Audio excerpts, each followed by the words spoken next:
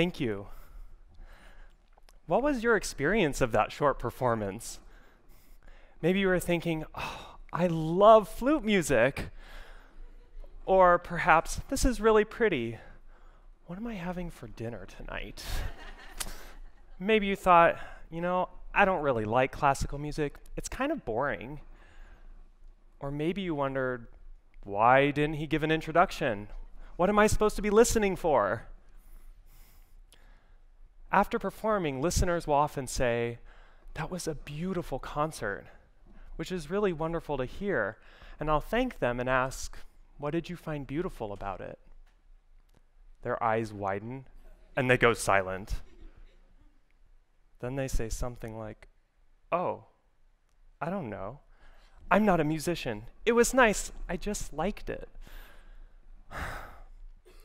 Although well-intentioned, I've been so bothered by this because hearing that they don't have more to say other than like or dislike, or that they're struggling to articulate their experience, it makes me feel like they're not really connecting with the music, themselves, or me.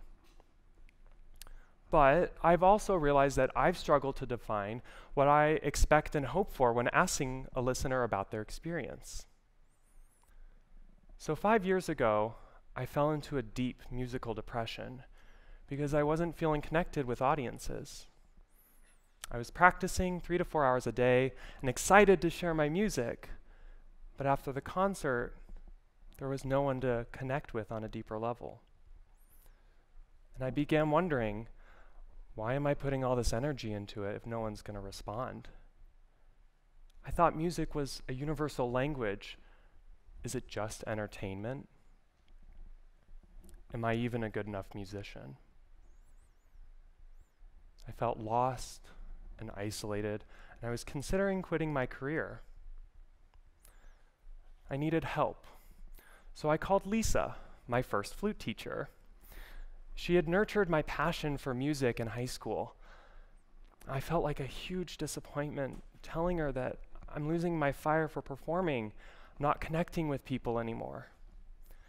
And she listened so thoughtfully and kindly and told me something she had said when I was younger. Jim, you need to spend some time soul searching. Ask yourself, what do you really love about music? And what do you want to share with it? I couldn't remember. So I set out to explore my connection with music in hopes of re-engaging with audiences. Now, my soul searching began here, reflecting on the beginning of my musical journey at age 12. My grandma, the only other musician in my family, had a profound influence on my musical life. She would often ask with this light in her eyes, "What story are you sharing?" You see, she saw performance as this opportunity to share something you love about the music, your specific connection.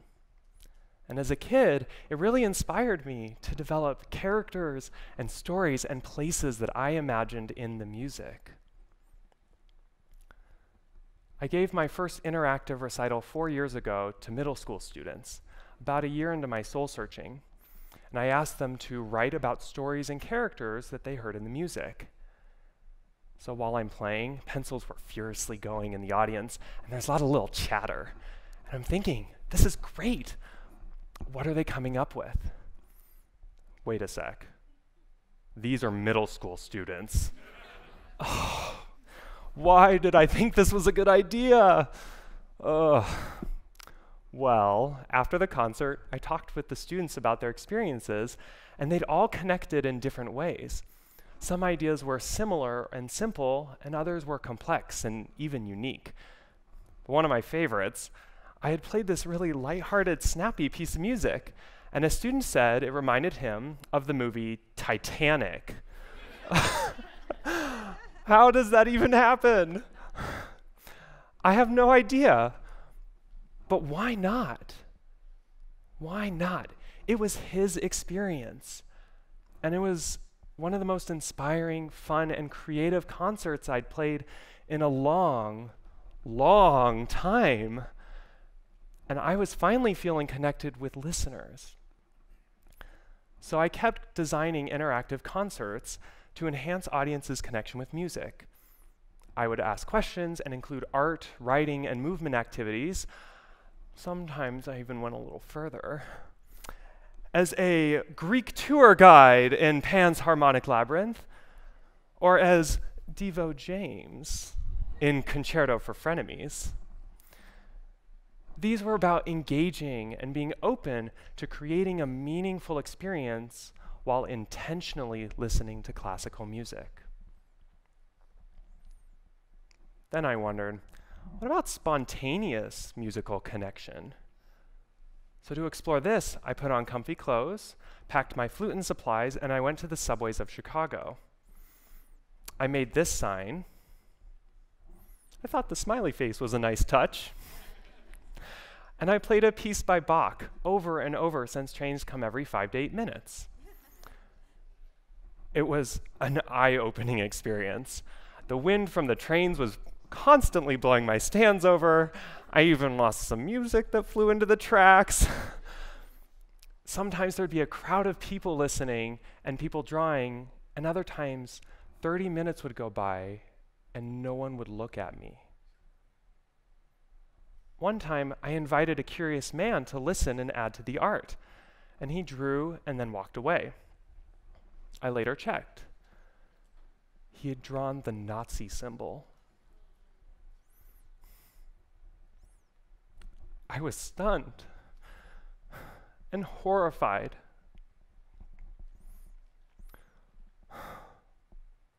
All I was trying to do was encourage creativity and connection through music. My heart was racing, and I'm wondering, what do I do? Do I cover it up and pretend that it just never happened? Maybe I should just pack up and go home. It was so painful thinking that my music could have led to that. For the integrity of the experiment, I chose not to change it, and I actually kept playing with a sliver of hope that maybe someone would come by and cover it up. As I kept playing, people watched me with the most uncomfortable stares, and I felt disconnected all over again. This went on for 20 minutes. Then a gentleman walked by, and he smiled while I played, and he frowned at the poster. He asked about the swastika. I told him what had happened and about the art project, and then I kept playing.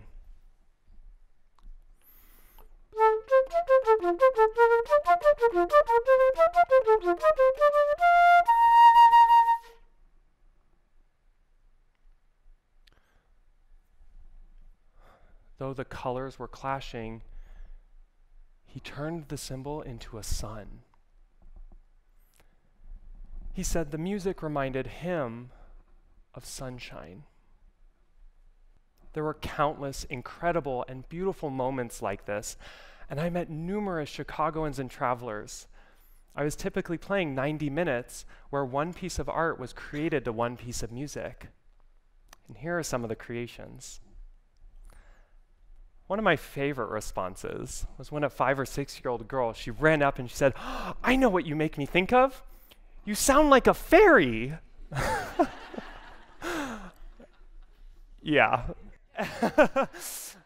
As a flute player, we're most often compared to sounding like birds, so being called a fairy was a fantastic surprise. You see, playing in the subways wasn't about getting people to like classical music. It was about giving them an opportunity to be present and expressive with their listening experience. Yes, I'm changing the presentation of classical music, but what I'm really doing is reimagining the listener's role. I see the listener as an active participant and collaborator in the concert. I get to be creative as a performer and give you music to create something with. This was the connection I'd been searching for all along.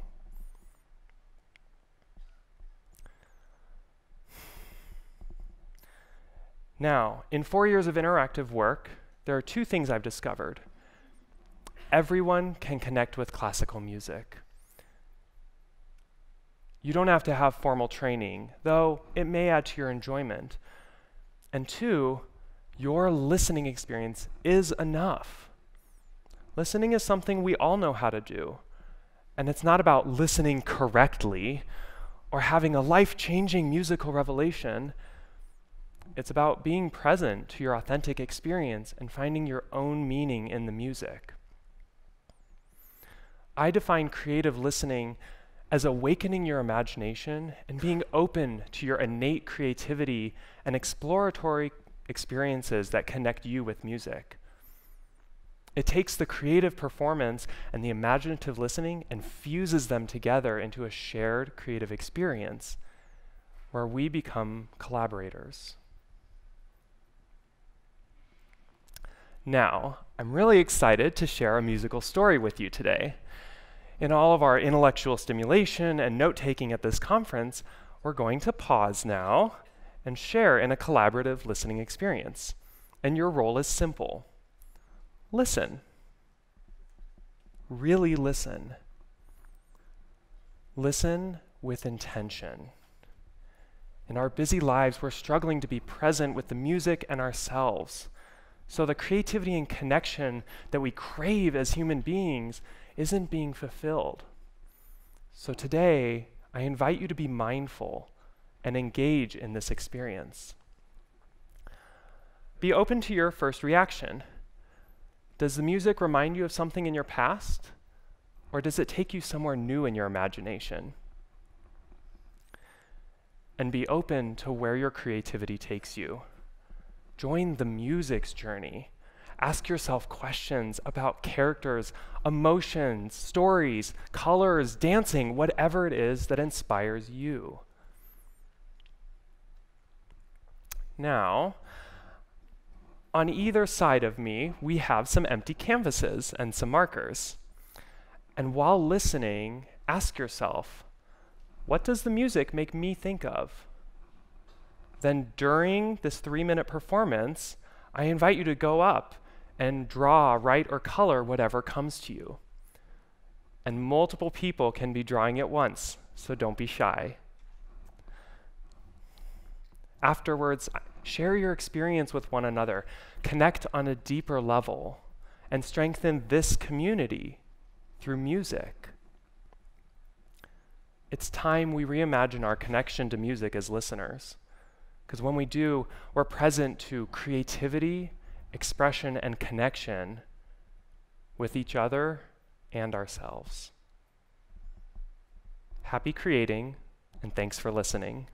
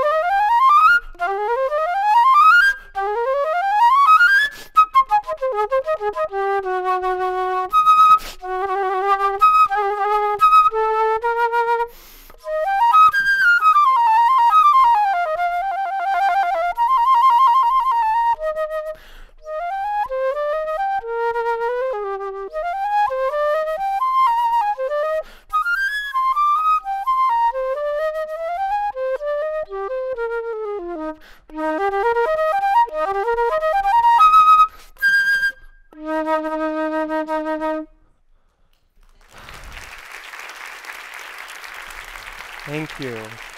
Thank you.